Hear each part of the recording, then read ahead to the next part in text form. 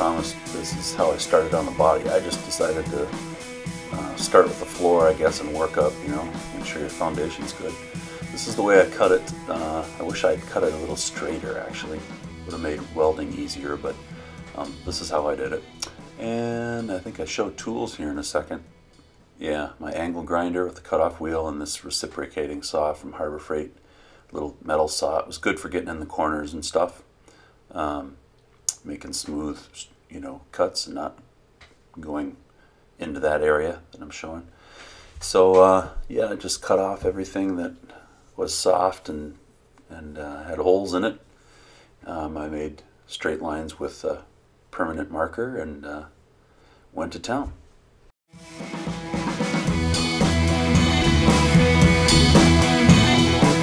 So this is what it looks like after I got that panel done. My first weld on the car, and it probably took me 5 hours to get this to sit in here.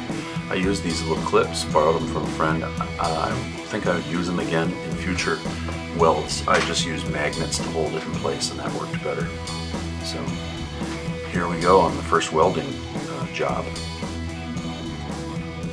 Okay, so I was feeling like a stud, you know, got it welded in and everything. This was horrible. Not a good job welding. And I explain that in this next clip, so I think I'll cut away here and then just let you listen to my explanation once I did finally get this done. Hey, I'm back on the GTO, and this is 5 days later. I have learned a lot about welding in the last 5 days. The biggest thing is that when I welded this thing up, I wasn't getting enough penetration, and I was lingering too long in one spot at the same time, so I was burning through. And well, not the first time. I was just welding on top of the metal. It really wasn't penetrating. Then I ground it down, and I was too aggressive, and I got really thin on the seams. So then when I went to weld the next time, I was burning through like crazy. And so this is as good as it gets. It's really not too much of a seam. There's a little bit there. But I'm going to put a seam sealer over this, and then I'm going to be putting Dynamat and then carpet down anyway. But I mean, it was a disaster. It's really, really stunk. I had a friend of mine who loaned me this rotisserie come over, and he's an old welder, and he showed me how to find some solid and then build off that weld and build off that weld and build off that weld until you basically just fill it in.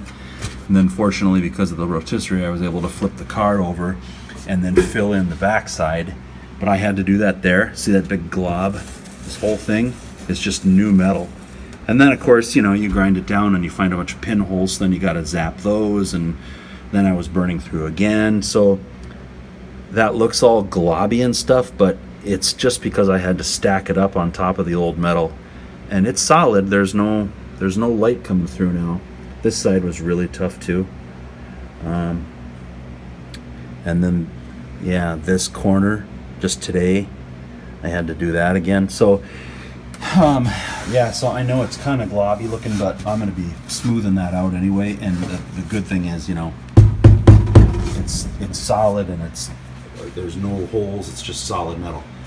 Then I got up to the previous owner's patches that he put in, and he just tacked them in just lightly. But by then I had my heat and the speed of the wire down, and I did so much better. It was just kind of amazing. I still left a little bit of a ridge.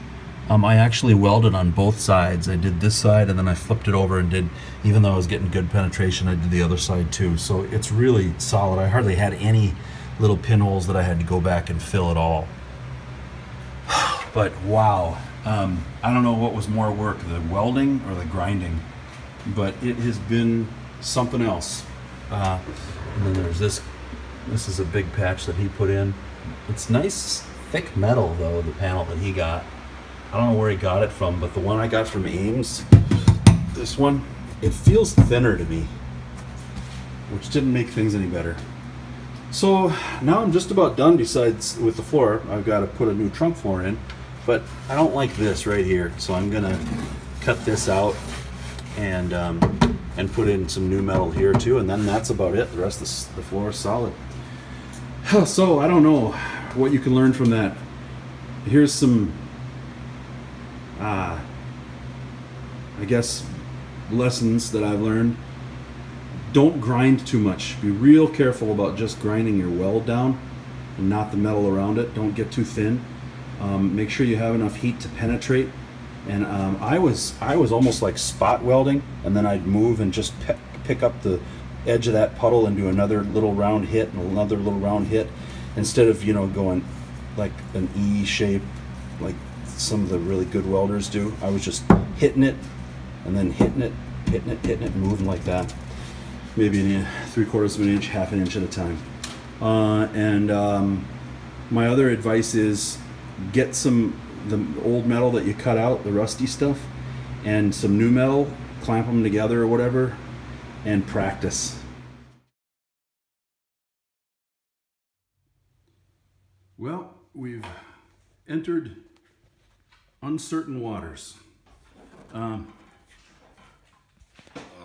see if I can roll this over. Okay. So, sorry about the camera work. It turns out that the inner wheel well, I'm gonna have to cut out here, just because it's a little soft and there's some rust spots. I'm gonna cut it out here and fabricate a new piece, but it actually goes under the outer wheel well right here. So I think I can cut it here and butt weld it. Anyway, then this overlaps this, which is the drop down, the trunk drop down. You see it comes like this and then it goes back there. And then the trunk drop down meets the bottom of the corner panel, and the top of the trunk drop down meets the lip of the trunk pan. So there's a lot going on in this little corner here, and I think I'm gonna get new ones of these because they're 69 bucks, and instead of trying to fabricate the end of this.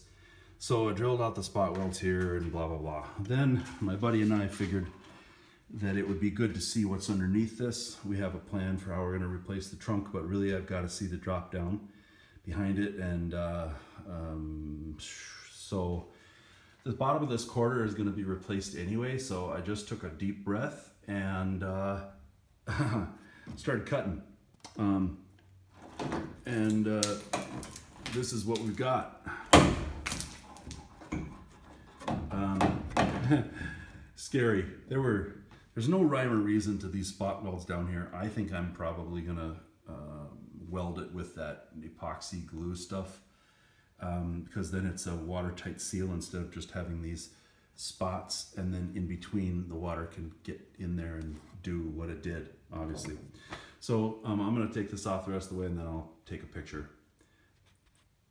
For the record, I'm jumping into the deep end of the pool now. Okay, hindsight is 20/20. I just wanted to show you that thing that my thumb is on. Yeah, just to the right of it, right there. Nobody makes that thing right there. Nobody makes that. It's kind of a weird rounded off triangular piece, and I had to actually make that after I got all this stuff done. Maybe the coming videos I talk about that, but I'm just showing this so that you can see how everything was kind of put together in case you have to do this. There's my drop down. It had some serious cancer, although it's still amazingly hard to get everything detached and taken apart. So that's how, if you're wondering, how that structure or how that's put together. So yep. And now that I'm doing this video, all of that stuff is brand spanking new and welded up, and oh, I'm so glad. But anyway, I think I'll cut it here so this video doesn't get too long, but you can see the trunk and the wheel wells was the next thing that I bit off. This is just a quick little shot so you can see I actually got something done. This is the patch that I had to make and weld in for the the wheel well. And so it's in. And then I have to start fabricating and welding all the other stuff in, but I started there. So it's been a long time since I've made a video. I guess I got really busy this summer, but thanks for watching. One more shot of the underside of the car on the rotisserie here before I was done. And I think next time I'll start the videos on the trunk replacement, because that was a major undertaking. Thanks for watching.